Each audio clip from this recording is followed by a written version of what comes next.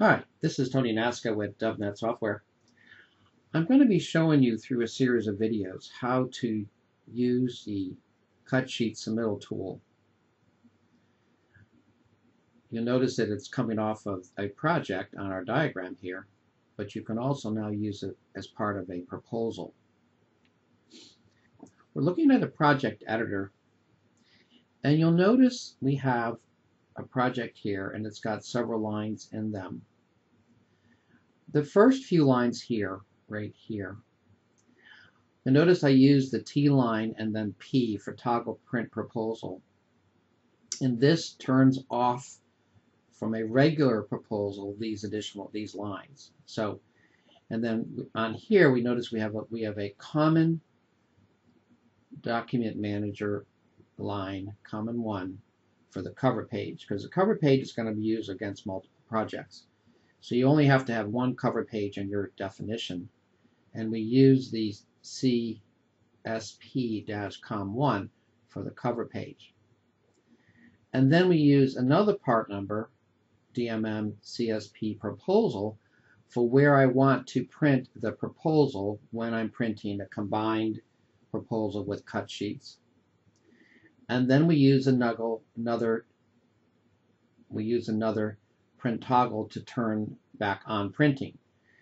Again, so we're toggling off these on a regular proposal, but they will print during a cut sheet proposal.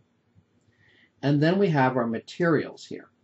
So you notice we have various different Edwards products here, like so.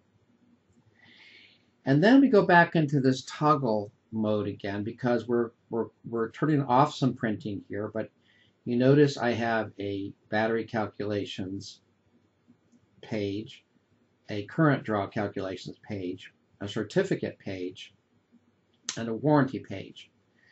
So these are all pages that I've turned off on a regular proposal, but they will print during a cut sheet proposal.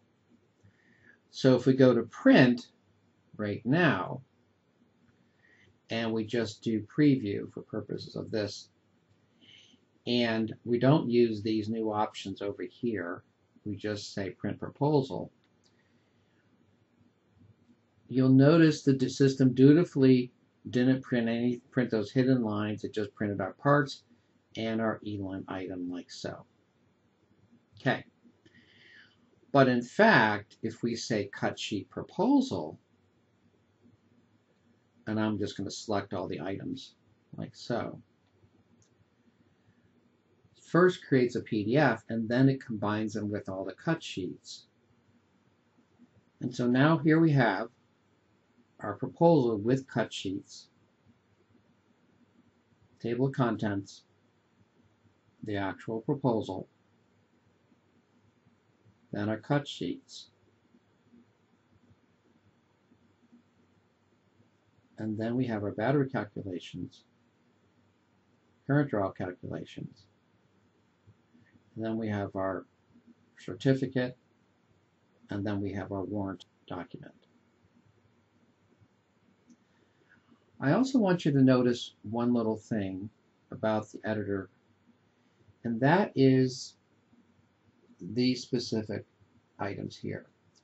You'll notice we toggled off the printing, and you notice we use the CSP body 1 and body 2. So the body ones are specific to this project, whereas the common 2 and 3 can be used across multiple projects. So again, up here our cover page is common, and certificate and warranty are common. You can have up to 30 project-specific documents and 10 common documents across multiple projects. The next tape will talk about how to set up the individual parts.